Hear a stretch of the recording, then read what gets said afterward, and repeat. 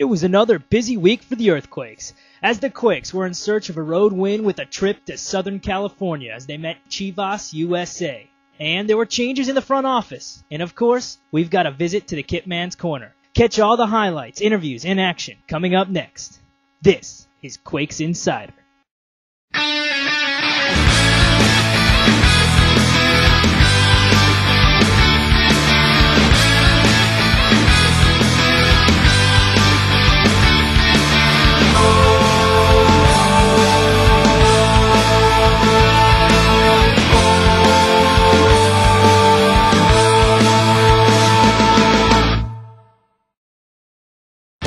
The Quakes made their first visit of the season to the Home Depot Center for a Chivas USA game.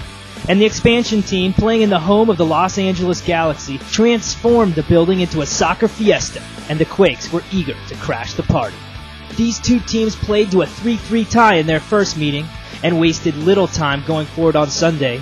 Thiago Martins missing an opportunity for Chivas USA in the 10th minute.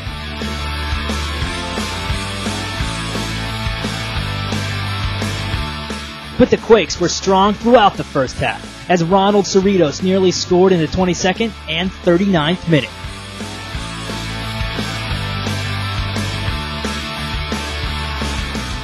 I think we attacked very well. I think we put things together. Combined well, back to front to create some really good chances for ourselves. And once again, it came down to not taking advantage of our chances.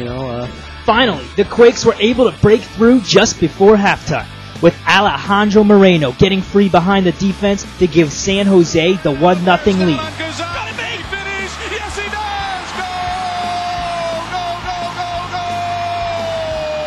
San Jose Earthquakes goal in the 45th minute. Alejandro Moreno and the Quakes have taken the lead 1-0. And the forward, got the ball, won the ball, and the ball came to me, and I saw Alejandro making a run across from that chipped it over. I luckily went on his foot, and it was a great finish, and it was a vital 1 point. Look at this ball by Quincy Rosario. You wouldn't see a ball by Zidane any better than that. He puts it on an absolute.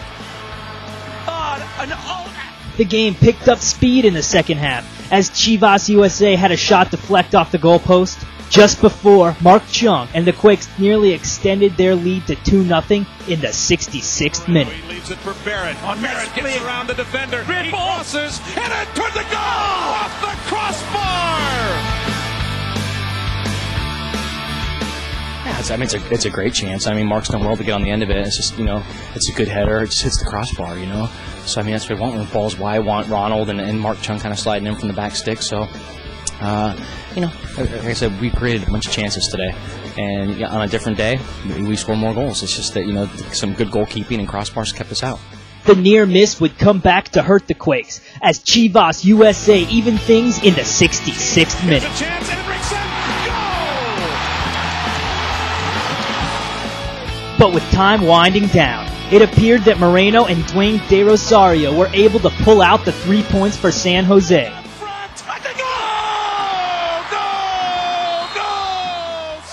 Except for a controversial official's call. The flag is up! The flag is up! The flag came up on the far side. De Rosario had it in the back of the net. But Jose Carlos said no way. Ooh, it's very, very... No, what's wrong here? There's nothing wrong this so far.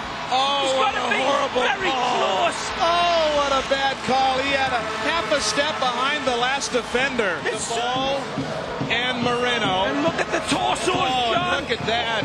Here's the pass. When the ball's cleared, that's a level clear. Oh, my goodness. It's not even close, Ray.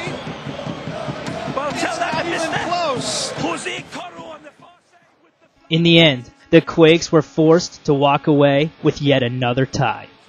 And when the Quakes returned to San Jose on Monday, they received yet another surprise, as President and General Manager Alexi Lalas stepped down from his position with San Jose to become the President and General Manager of the MetroStars.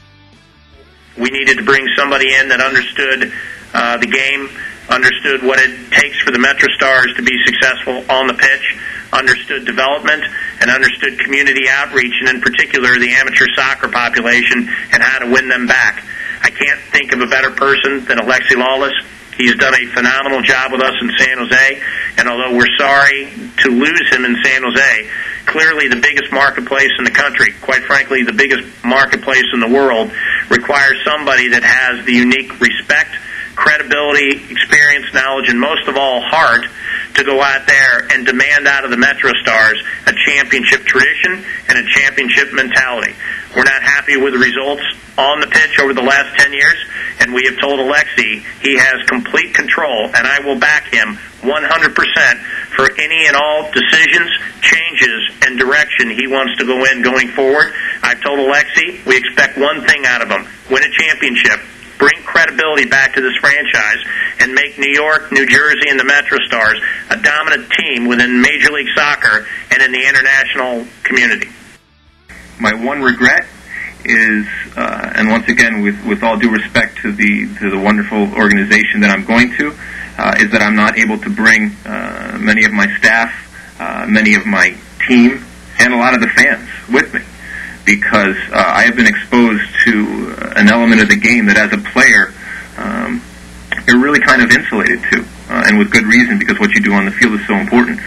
I believe that my time here has been well spent. It's been an incredible education and a perspective. I've made tremendous friends within the soccer community, within the business community, and I'm going to miss them. Vice President of Business Development, Kate McAllister, now takes over for the Quakes on an interim basis. Yeah, I had a little talk with Alexi, and I told him I was going to miss him. We had a very good working relationship. It was a joy to work with him. We had a difficult off season, but I think with patience and an agreement on most issues, I think we put together a good team. And the players get a lot of credit. I think Alexi deserves a lot of credit on that, and I wish him luck. I wish he was staying around, but I did enjoy working with him.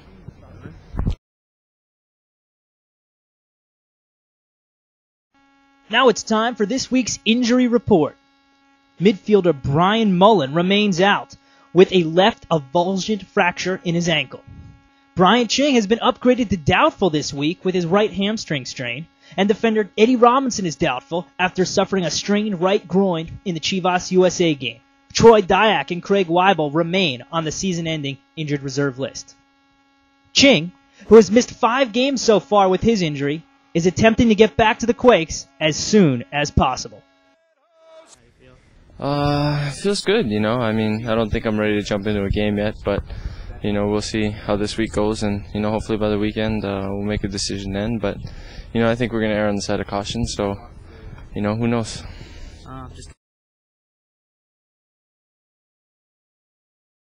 Once again, it's time to enter into the Kitman's Corner. That special time where we get to go inside the head of the Earthquakes Kitman, Malcolm Phillips.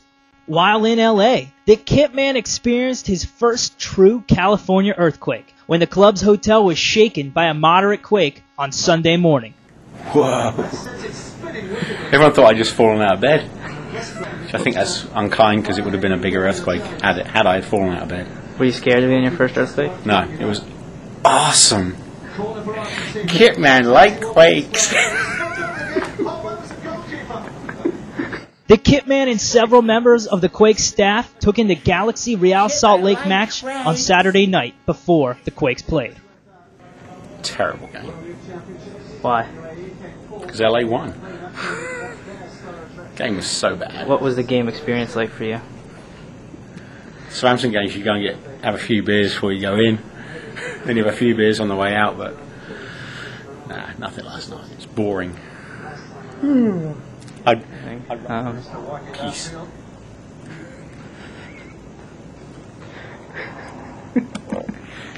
Kitman like his fans. I've got to see that.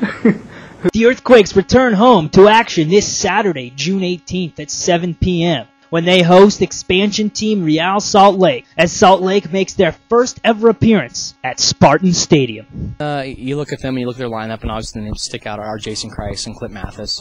Very good dangerous players in this league who can create problems for any defense. So those are the main ones.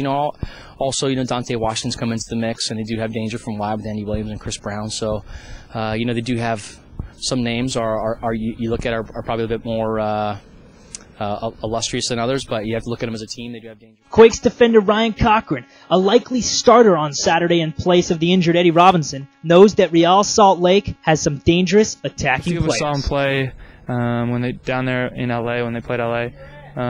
They're a good team. They're a good team, and they got some good forwards. So we're hoping to get a win, and hopefully set us back on the right track. Earthquake fans, make sure you are part of all the excitement this Saturday, June 18th, when Clint Mathis and Real Salt Lake come to Spartan Stadium for the first time ever at 7 p.m. Good seats are still available by visiting the Earthquakes ticket office, any Ticketmaster location, or logging on right here at sjearthquakes.com or by calling 408-998-TIXS. That's it for this edition of Quakes Inside.